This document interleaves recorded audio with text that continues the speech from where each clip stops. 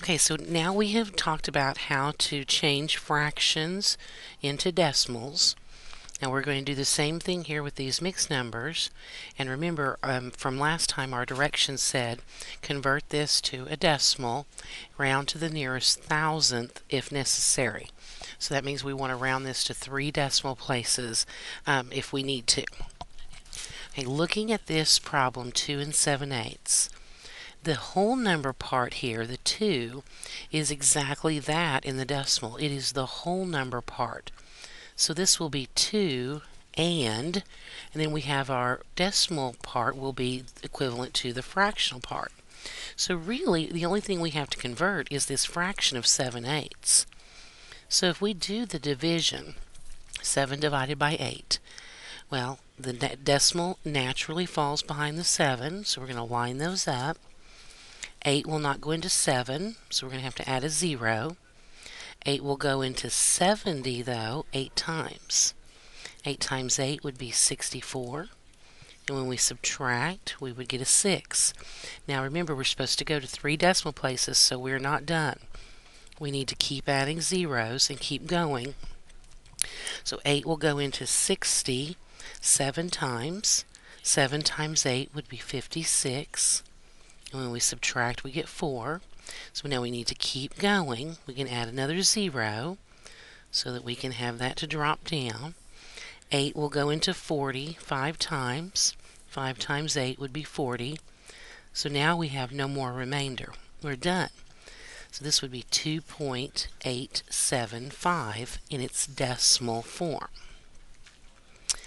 All right, let's try another one here. Here we have 6 1/3. So again, 6 being the whole number part will be the exact same thing in the decimal equivalent. It will be the whole number part, the part to the left of the decimal. So the only thing really we need to convert is the 1/3. So let's do the division. 1 divided by 3, and we're going to put our decimal right behind the 1 where it occurs.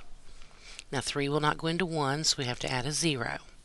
3 will go into 1 3 times. 3 times 3 is 9.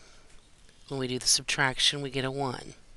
Now remember, it said we were supposed to round to the nearest thousandth, so we have to keep going. So I'm going to add a 0. 3 will go into 10 3 times. 3 times 3 is 9. When we subtract, we get 1. Can you see that this is going to continue going this way forever and ever and ever? Absolutely it will. 3 goes into 10 3 times. 3 times 3 is 9. And we keep going. Now notice that I'm going to just go this one more time. 3 will go into 10 3 times. 3 times 3 would be 9. Now I could keep going forever and ever and ever, but it said that if it was necessary, we were going to round to the nearest thousandth place. Well, the thousandth place is right here. So in order to round, we had to go one place more than that. This determines whether we round up or leave it alone. So because this is 4 or less, then that tells us we're going to leave this number alone.